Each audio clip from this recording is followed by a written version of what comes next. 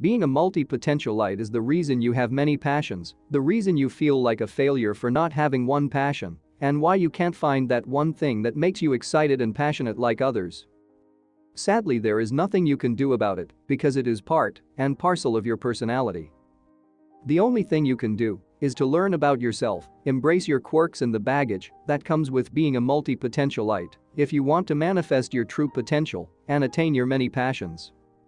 Living in a world where everyone seems to have only one passion and every motivational speaker preaching about finding your one true passion, many multipotentialites or scanners feel like failures because no matter how hard they try to find their passion, they always end up hitting a wall.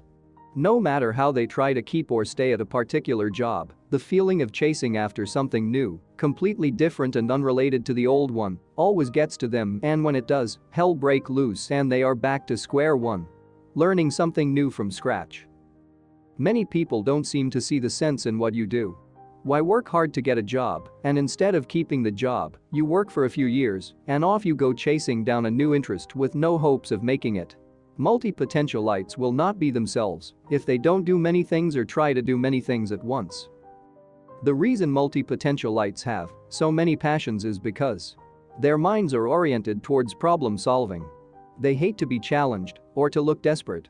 Something always happens that triggers them to develop a new interest. Say a family member is wrongfully sentenced to prison, a multipotentialite will feel the need to become a lawyer to protect his family and prevent other innocent people from facing the same ordeal. The more life throws at them, the more interests they develop. Another reason for their many passions is their inability to commit, the lack of interest after attaining a particular goal, and the unpleasant feeling that comes with repetition. Multipotentialites are more or less loners who don't like to get tied up in a single task for the rest of their lives. They cherish their freedom above anything. Commitment to multipotentialites is nothing short of a prison sentence. Commitment is like putting themselves in a box, limiting their abilities to only one thing. Who is a multipotentialite and what does it mean to be one? The word multipotentialite was coined by Emilie Wapnick to mean someone who is multi-talented and have many interests. Someone whose interest keeps changing over time. Today they would want to be a doctor, tomorrow they want to be a pilot or an entrepreneur. Someone whose CV looks like it belongs to 5 different people. You are someone far from being a specialist, you are a jack of all trades, a polymath, the Renaissance man, someone misdiagnosed with ADHD, better still, a scanner as Barbara Sher calls you in her book Refuse to Choose. Even though the world is trying to box them by forcing them to choose a single passion, they refuse to choose from their many passions and prefer to pursue them. For some reason I did a checklist from Barbara's book that will help you identify who you are. You are a multipotentialite if 1. You don't know why you can never stick to anything. 2. You know you should focus on one thing, but on which one? Multipotentialites are almost always in a state of confusion, not knowing which interest to pursue as all of them are of equal importance. None is worth leaving behind. And because time is of the essence, they always find themselves in a tight corner not knowing which idea to focus on. 3. You lose interest in things you thought will interest you forever. 4.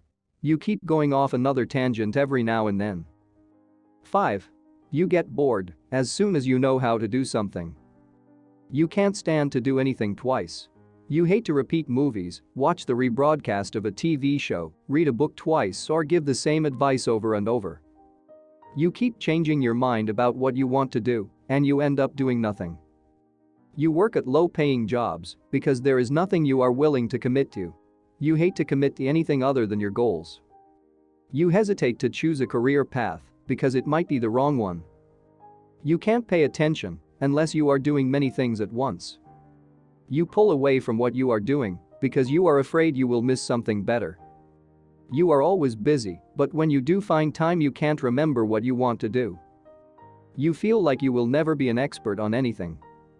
Are you a multipotentialite or a scanner as Barbara Sher calls you? Let's know in the comments below. Now that you know who you are, what are you going to do about it?